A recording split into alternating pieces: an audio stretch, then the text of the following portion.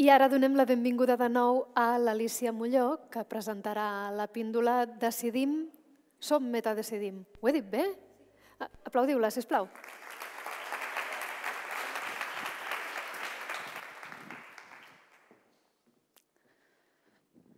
Vale. Doncs una de las características de los proyectos de software libre es que muchos de ellos se sostienen sobre una comunidad. Es decir, puede haber una o varias empresas implicadas en el proyecto. En nuestro caso tenemos instituciones, tenemos empresas, universidades y organizaciones. Y aún así, la comunidad juega un rol muy importante en la evolución del proyecto. Entendiendo la comunidad como un conjunto de actores diversos que colaboran entre sí y que tienen interés en que el proyecto siga adelante. Entonces, os comparto aquí una frase que dice: ninguna de nosotras sabe tanto como todos nuestros saberes juntos.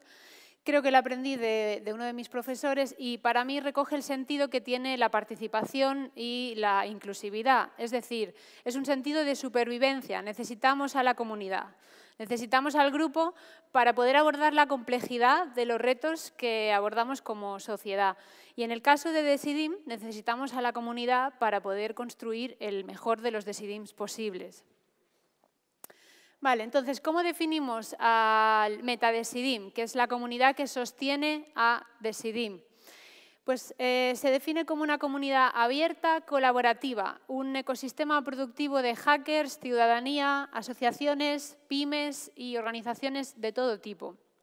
Es abierta porque cualquier persona puede colaborar o formar parte y se basa en la cooperación entre sus miembros. Y es diversa porque pues, hay flexibilidad de formas de participación, se puede participar online, offline, de manera puntual o también se puede uno involucrar en cualquiera de los ejes de trabajo. Y si atendemos al origen, vemos que en este gráfico existen 4 tipos de grupo, ¿no? Según si la motivación es exterior o interior y según si el nivel de planificación. Pues bien, actualmente Metadecidim es un grupo fundado, que significa que un pequeño grupo de personas tuvo una idea y para llevarla a cabo pues invita a que otras personas se unan. Y también eso significa que cuando una persona llega a Metadecidim, pues ya va a encontrar ciertas estructuras de coordinación que ya existen, ¿no? Pues nosotros tenemos un calendario de encuentros presenciales, tenemos unos canales de comunicación, ya tenemos nuestra propia web Metadecidim y nuestro reto es transformarnos en un grupo autoorganizado, es decir, que donde el propio grupo crea sus propias estructuras organizativas. Entonces, en cuanto a tamaño y paridad, pues somos una comunidad joven, como ya comentábamos antes.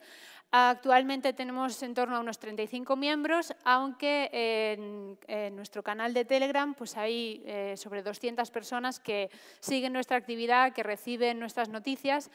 Y en cuanto al género, pues hay un ligero desequilibrio hacia lo masculino. Este gráfico está hecho con los datos de asistencia a los encuentros mensuales, a las SOM, y la parte azul corresponde a los hombres con un 54% y la parte roja a las mujeres con un 46%. Aunque comparando con la asistencia que tenemos hoy aquí, he de decir que esta ligera desviación no está nada mal.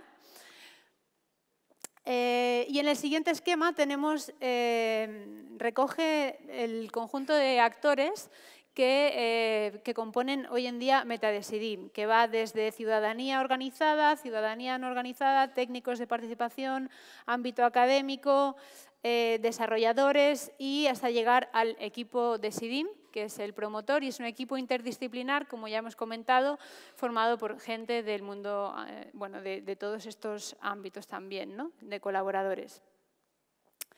Entonces, ¿cómo surgió Metadecidim? Metadecidim y su propia instancia, la web Metadecidim, emergen de un proceso participativo que empezó en noviembre de 2016, es decir, hace un año, justo después de estas jornadas anuales, empieza este proceso que se lanzó para repensar las funcionalidades de la plataforma. Como resultado de este proceso emerge la comunidad. Vale, en este proceso hubo 18 citas presenciales, se hicieron hasta 99 propuestas que recibieron 1.611 apoyos. Vale, y como actividad de la comunidad tenemos dos tipos de encuentros, que son las SOM y las LAB. Yo ahora mismo os explicaré más sobre las SOM y a continuación Antonio os explicará los encuentros LAB. SOM, las siglas responden a sesiones operativas Metadecidim. Como decíamos antes, el fin último de la comunidad es mejorar el Decidim y entonces en estos encuentros pues, nos juntamos para proponer, debatir, reflexionar sobre el Decidim, pero también sobre la propia comunidad. ¿Sí? Estamos organizados hasta ahora en 5 ejes de trabajo, que son los que comentaba anteriormente, que también articulan el programa de estas jornadas. Los tenéis aquí. Antes me olvidé de mencionar el eje de experiencia del participante, 1000 disculpas. Y hay que decir que estos ejes han diseñado estas jornadas. La jornada de mañana, con todo su contenido, ha sido diseñada por la propia comunidad, de lo cual estamos muy orgullosos. Y que a partir de estas jornadas, como ya hemos ido mencionando, pues, se constituye un nuevo eje que es el de procesos participativos. Entonces, ¿cómo nos comunicamos? Pues utilizamos nuestra instancia del Metadecidim para compartir información, resultados de nuestros encuentros, actas, información relevante y también utilizamos pues, Telegram y otros canales para nuestra comunicación interna y también para hacer difusión de nuestra actividad como comunidad. Entonces, aquí tenemos la línea de vida de la comunidad. En rojo aparecen los meses durante los cuales tuvimos el proceso de participación. Y a partir de marzo de 2017 comienzan los encuentros mensuales SOM y LAB. En junio tuvimos una reestructuración de los ejes, de los grupos de trabajo que habían hasta la fecha. Y bueno, llegamos hasta el momento presente en estas jornadas. Una característica de la comunidad es que es un sistema vivo. Entonces, como muestra de ello, está aquí la evolución que ha seguido los grupos de trabajo, es decir, cómo se ha articulado, ¿no? Durante el tiempo.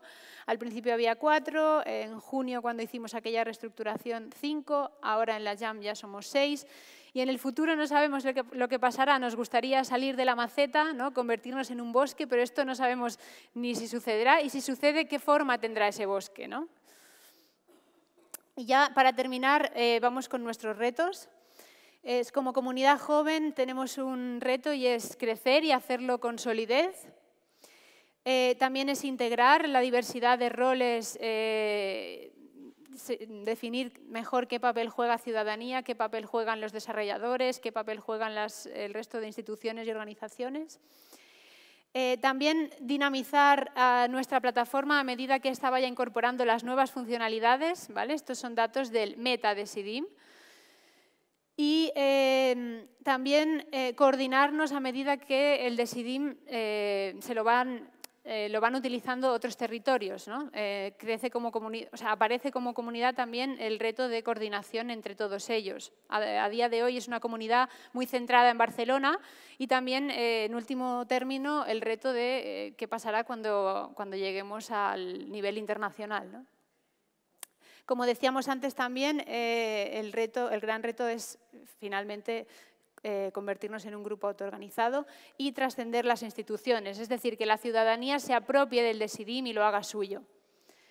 Entonces, bueno, pues invitaros a todos a participar, a venir a nuestros encuentros mensuales y bueno, y hasta aquí. Muchísimas gracias.